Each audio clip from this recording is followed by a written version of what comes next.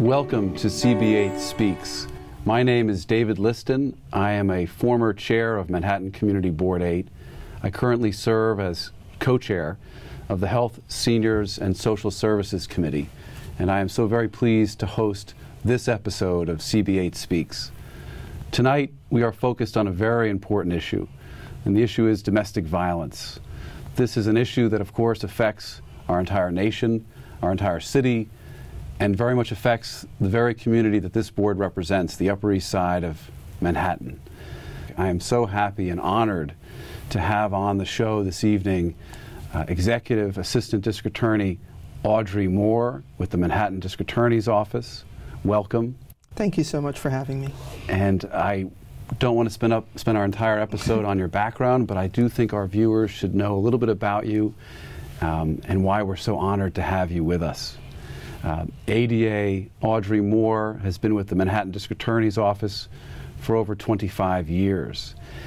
She currently serves as Chief of the Special Victims Bureau of the DA's Office. That unit oversees the management of the Child Abuse Unit, the Domestic Violence Unit, the Elder Abuse Unit, the Human Trafficking Program, and the Witness Aid Services Unit. In addition to those responsibilities, ADA Moore also oversees the District Attorney's Northern Manhattan office. Among other honors for her public service, ADA Moore has been honored by the New York City Bar Association, which presented to her the Thomas E. Dewey Award, which is an award given to an assistant DA each year in each of the DA's offices in the city in recognition of their outstanding contributions as prosecutors. She's also been honored by receiving the New York County Lawyers Association Public Service Award. ADA Moore, thank you so very much for joining us on the show. And thank you so much for having this conversation about domestic violence. We're glad to do that. In fact, before we go any further, I should mention you were kind enough to give me this pin, which I'm so happy to wear. Can you tell us a little bit about this pin? Right, so the pin just represents domestic violence, and as you see, I'm in a little bit of purple as well, and purple is the color of domestic violence. And during the month of October, we ask people to wear the pin to bring awareness of domestic violence to the community. So if you see someone, say, oh, you got that pin, you know, I'm aware that domestic violence exists and it's a problem. Good. Would you tell us a little bit about the Special Victims Bureau generally, and also your role within the Bureau? Right. So when DA Vance took over, he decided that we should bring all of the cases with vulnerable victims together under one bureau. And because so many times when you see child abuse, there's domestic violence in the home. Many of our sex abuse cases can also be domestic violence. He thought there should be one bureau. So this Special Victims Bureau is comprised of sex crimes, domestic violence, child abuse, human trafficking, and elder abuse. And what we really try to do is to examine all of those cases, but we don't look under just one lens. We kind of look under the lens of Special Victims Bureau. So for example, many times now when we look at cases, for example, for prostitution, or cases I should say that come in as domestic violence, those cases sometimes actually turn out to be human trafficking.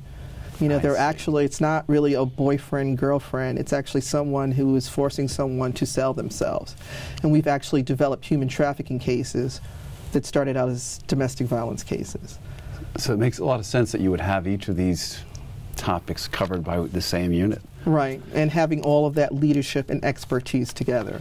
And when you and I have used the term domestic violence a few times tonight, how do you define that term? Or right. How does the DA's office define it? So we define domestic violence, partly it has to do with the relationship, and domestic violence is really when someone is exerting power and control over another person. And it's usually in an intimate partner relationship, or it can be about family. So in order for in our office to be considered domestic violence, it has to be either related by blood, related by marriage, or people who are dating together. And the definition actually was expanded because in the past it used to be a lot narrower, and it only were people who were living together. So therefore people who were dating together, people who weren't married weren't covered. Now the definition is broad enough that if you're dating, it can be considered domestic violence. If you're in a same-sex relationship, it can be considered domestic violence. And it's really, domestic violence is not just about someone punching you. You know, the first thought is always the black eye. It's not just the black eye. Physical abuse is obviously the one that comes to mind first and foremost. But the emotional abuse, the physical abuse, you know, continuously being told that you're nothing, being threatened, sexual assault. People don't necessarily think that someone, if you're married, you can be raped. That's absolutely not true. We do have cases where we have intimate partner sexual assault, financial abuse, people not even, someone taking control of all of your finances. We talk to women who don't have a bank card, who are given, you know, $10 a week to survive. They have no ability to control their money or any money whatsoever. And in some instances, we even have identity theft, or people opening up credit cards in their partner's name and then destroying their credit and leaving that person with the debt. So it's a spectrum of things, and I guess what, you know, the message first and foremost is, you know, don't think about it very narrowly. It can be so many things. I see. And your office has really been at the forefront of coming up with ways to investigate and prosecute domestic violence and to provide services to the victims of domestic violence. Can you tell us a little bit about the various services that your office provides, whether directly or in conjunction with other agencies and organizations? Initially, I think when people think about prosecutors' offices, it becomes all about someone wanting to throw someone in jail or prosecute someone. And what we realized, and I would say this is starting with Morgenthau probably about 35, 40 years ago, that we needed to have a unit that addressed served crime victims. So we have what is called the Witness Aid Service Unit.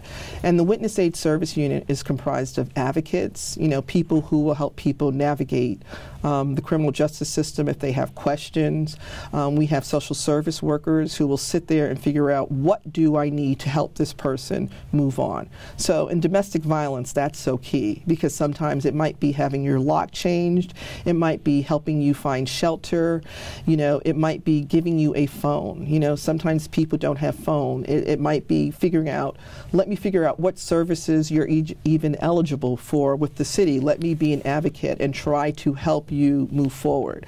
Particularly in the field of domestic violence, the reason why so many people sometimes end up staying is because they don't feel like they can move. They don't feel like they can leave the person who's supporting them.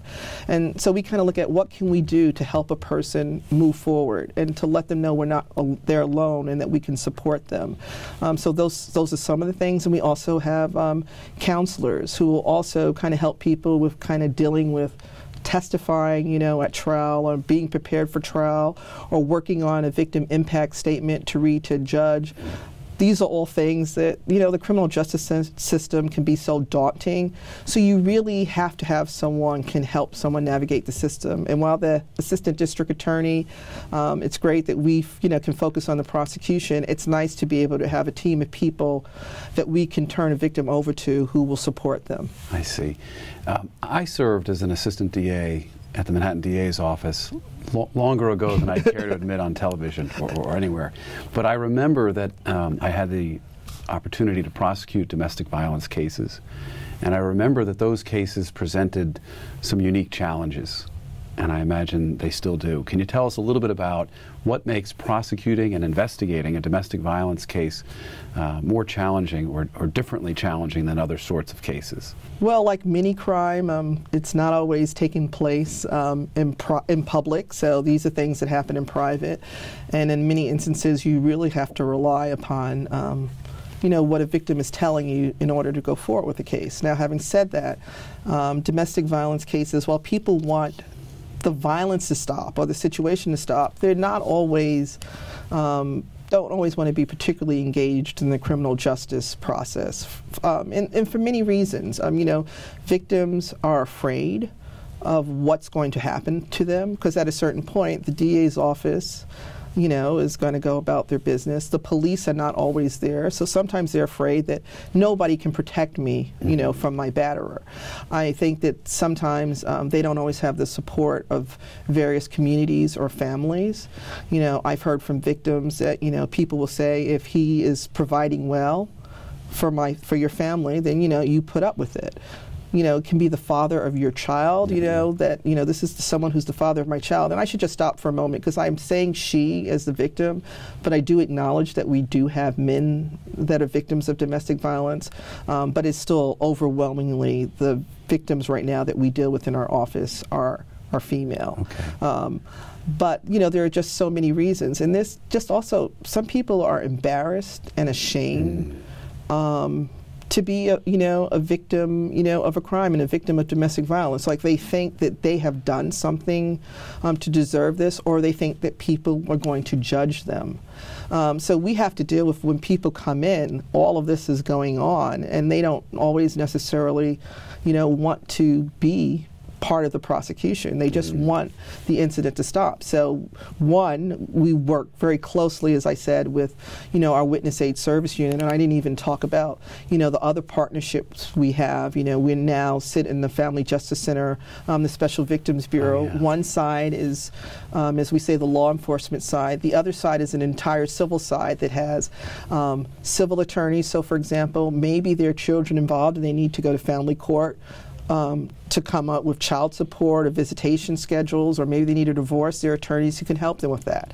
Immigration, domestic violence happens to everyone, and many instances people will have immigration concerns. The batterer will threaten that I'm going to have you deported.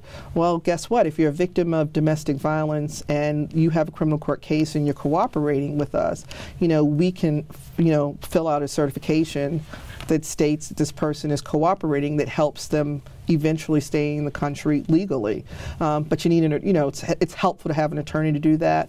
And the civil side has attorneys. They have counseling for children. They have counseling for the for the victims. They have counseling for them together. They have support groups. They have self-sufficiency, because we talked a little bit about sometimes people not having resources. Well, what does a person need to do to be able to, move forward and get a job? Helping people develop skills, helping people put a resume together, and really kind of looking at a holistic, multidisciplinary approach to that victim. And that's one of the things that I think our office is proudest of, is our collaborations and our relationships with not just our office, because we all can't do it alone, but with all of these different agencies. And we work with so many wonderful community-based agencies all over the city. That's great. That's great. When we talk about victims of domestic violence, I think there is a perception, probably a misconception, that domestic violence is a problem unique to a particular group of people from a particular socioeconomic background, and otherwise is not a prevalent issue throughout society. Can you tell us, is there a typical victim of domestic violence? Is there a typical batterer in domestic violence? No, it would be nice to be able to say that everybody walks with a sign as to who they are, but the reality is domestic violence happens in every single, as I say, it happens in every race, every religion, every sexual orientation. It happens in the LGBT community. It happens in every socioeconomic group. It happens everywhere. I can tell you that probably right now, somewhere in Community Board 8, someone is probably a victim right now of domestic violence. There are just so many reasons why people don't report, and I do think that, being embarrassed and being afraid to, what's going to happen is one of them, but it is everywhere. And I'm so glad that you asked that question, because we just time and time again want the message to get out there. You're not alone, and you're not alone in it happening to you. It happens everywhere, even though if that's not always the messaging that we get. I see. When you think about victims of domestic violence and their decision about whether to approach law enforcement, what do you anticipate are the concerns they have, and how does your office try to address those concerns? Well, I think there are a lot of misconceptions sometimes, that, if I have children, they're going to end up taking my children away. I've heard that people are not going to be supportive, that law enforcement is not going to be supportive, that no one is going to believe me.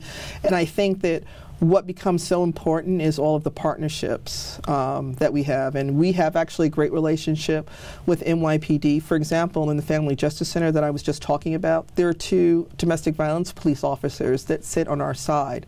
So for example, if someone comes to the Family Justice Center, that's a walk-in center, so anybody could walk in and say, I'm a victim of domestic violence, I need help. They then can walk them over to NYPD. And they don't necessarily have to go and file a report at a police station. They could actually come to the Family Justice Center. Of course, if someone is in danger, they should always call 911. But I do think the police department is really working very hard to collaborate with people, so people really do know that we're all here to help. And I think that's, to me, continuously has to be the messaging. We'll help you. We'll take you to the Family Justice Center, and that's why they're one of our most powerful partners there. What would you say to a victim of domestic violence who says, I want the abuse to stop, but I don't want the person who's doing it to go to jail? So I think that's another misconception, is that everyone who was arrested goes to jail. And I'm sure you remember, even in your career as a prosecutor, that there are people that go to jail, and and that is where certain people should go, but that's not the case for many of our cases. There are so many alternatives. For example, there are batterers programs that people are sentenced to a lot. So jail is not our only option, not at all. We always listen to what a victim wants to have happen. But they shouldn't think that if someone is arrested, the only place they're going to go is jail. I mean, we do batterers programs, and we do all sorts of other programs to try to see what we can do. Because many people want to stay together as well.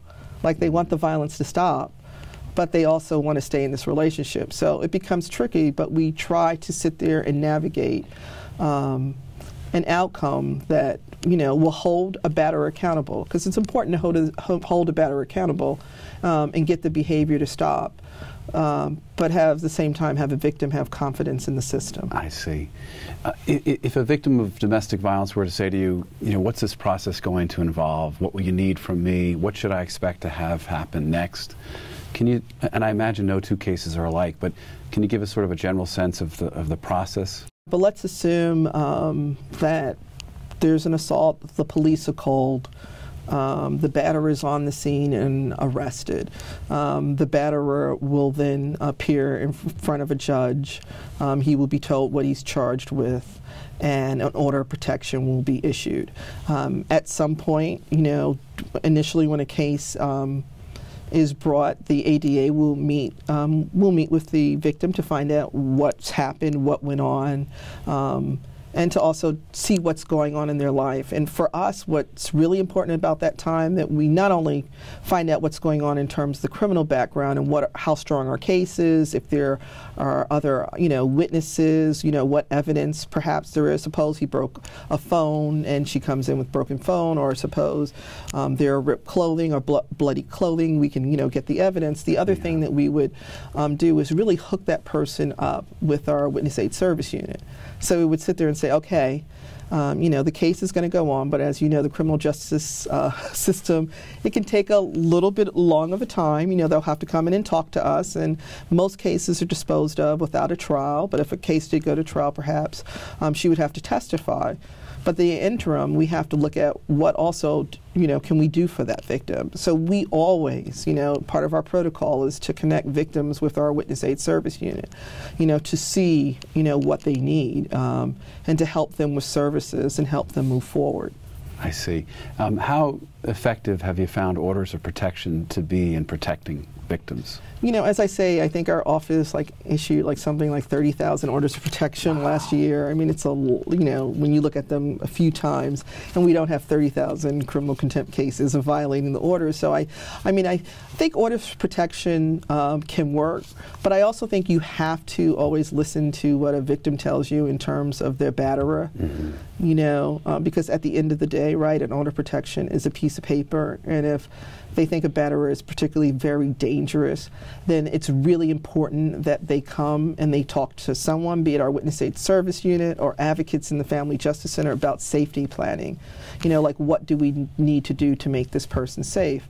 And sometimes the order of protection, like I said, most of the time the order of protection is fine and it works. There are some cases where the order of protection is violated. And when the order of protection is violated, we will go and rearrest people for violating the order of protection. And, and in many instances really, ask for, for them to stay in jail, during that period. So, it kind of depends, but I do find them useful. Good. I think there might be a perception that domestic violence is caused by anger management issues. Right. I have a feeling that might be an oversimplification. Can you talk a little bit about that? Right. And you'll hear a lot of time, like, all he needs is an anger management program. And as we say, anger management programs, the problem, a batterer's program is very different from an anger management program. A batterer's program is a lot of times talking about the power and control, because we say the person who batters, he does it to his wife, or she does it to her husband, or to their partner. They're not doing it at work. They don't do it to other people in other situations. It is a choice. Anger management is really, more talking about the person who is, gets angry, might have a reason for getting angry. So, for example, when you have the road rage, right? If someone cuts in front of you, you have a right to be angry sometimes, right? You might have hit another car. The anger is justified. It's the management that's the issue. But does that give you then the right, to, get a gun and go shoot the person who did it to you? No, it's the right. So it's all about looking at the way that you deal with your anger, which is why anger management, is not the solution in domestic violence cases. It's a different kind of, it's a whole different kind of situation where it's all about power and control. It's not about them managing their anger. And by putting a batterer, in an anger management program, you could be validating why he gets angry. We've handled cases in our office where someone would get beaten for serving the wrong kind of rice. I wanted brown rice as opposed to white rice. We don't ever want to be validating that that was okay, behavior. Right. So I just think people think the words are interchangeable, but they mean different things. And both of them have their places, but not necessarily in domestic violence. I see. We've seen in this city, thankfully, crime go down for a number of years in a number of different ways. What about domestic violence? What's happening? Is it the same? Is it going up? Is it going down? Well, so I would say in the last 5 years, domestic violence kind of crept up. It was really creeping up every year. And in fact, from 2000 and last year, it went up almost 20%.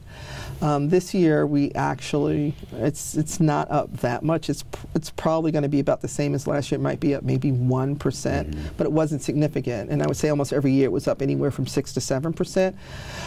So it's interesting. Does that mean that there's more domestic violence?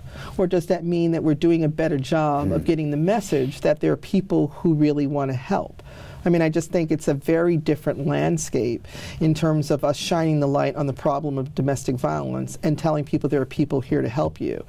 So some people that's a horrible thing. I actually think it's probably a good thing in a sense that we have more cases, because I think more people are feeling more comfortable and supported to report. But, you read in the newspaper every day, domestic violence, I mean, it's here, and I would love one day to say that those numbers will go down to 0. But I tell people it's hard to say what the increase necessarily means. We talk about ways to combat other types of crime. Get guns off the street, various things. But what about domestic violence? What do you think we as a society, we as a community, can do to try to help fight this problem and support its victims? Well, I first think first and foremost, and this is great what you're doing here right now, is communities have to own it as a problem. Because it's so easy for us to be very dismissive and says, oh, that doesn't happen to our friends, that doesn't happen, in our community. And I think part of the problem is that we still, as communities, have to own that domestic violence exists. There will still be debates about whether or not this is a private family matter. You see that you still see some of that conversations all the time. The other thing that we have to do is be more preventive in terms of educating children. We really have to educate children about healthy relationships. We in the DA's office got a little bit tired. I have to say, we got tired of always prosecuting domestic violence cases, and we sat there like, what can we do? So we developed a curriculum to go into schools or youth groups to talk to people, to talk to either adults or to even talk to children about what is a healthy relationship. And I think having conversations early on about what is healthy and what is not, it's so important. And some people think, well, you should start in the high school. I think we have to start earlier than that about what's a healthy relationship. So, I think we have to put forth what our standards are, when we're talking about that, type of conversations, what's healthy. But we also have to have communities doing, like what you said, what you're doing right now, which is owning the problem by having this show and inviting people out to talk about, domestic violence. Because I always say there's somebody in any audience that has been a victim and they're hearing what you're saying. Say someone knows someone else who they think or they suspect is a victim of domestic violence, and they come to you and they say, what should I do? How can I help? What's your answer? So the first thing you shouldn't do is tell someone, why don't you leave him? He's a horrible person. Because that's judging a victim, and that's assuming that this is such a straightforward situation. As we know, domestic violence is very complicated, and we talked a little bit about the many reasons why people would stay. What you want to let a victim of domestic violence, or someone who you suspect a victim is, to let them know that they are not alone. You are there to help them. Statistics say that it takes like 7 to 8 times for a victim of domestic violence to leave their batterer. So you don't know if this the first time or the 6th time when that person is going to be ready to go. But what I would do is say, tell them they're not alone. I would maybe perhaps take them to a family justice center. We talked about the family justice centers. They can call, New York City has a hotline number, 1-800-621-HOPE. You can also call 311 and say, I need domestic violence information. And maybe you can find out where there are organizations that deal with domestic violence. So when they say they're ready for help, you can take them somewhere. But don't judge and let them know they're not by themselves. Great. I'm glad you told us about that. Thank you. Anytime. Well, I think we could have gone on longer because it's such an important issue, and you're able to speak to us about it on so many different levels. Domestic violence, as we started to say at the beginning of the show, is a national problem. It's a local problem. It's an issue right here on the Upper East Side. And you talked about the importance of developing awareness and shining a light on this problem. And I hope through this show, I hope we've had an opportunity, and I think we have, to do that. And I'm grateful to you for being on our show. And I want to thank you on behalf of Community Board 8 and the people we serve for the great work that you're doing and that your office is doing to fight this very serious and very challenging problem, and coming up with all these new ways to deal with a very old problem and a problem that persists. And I hope we can support your efforts in any way we can by bringing awareness to it and recognizing, as you said, that it's an issue that affects all walks of life, regardless of socioeconomic background, regardless of neighborhood. So thank you so much for being on the show. Oh, thank you so much for having me.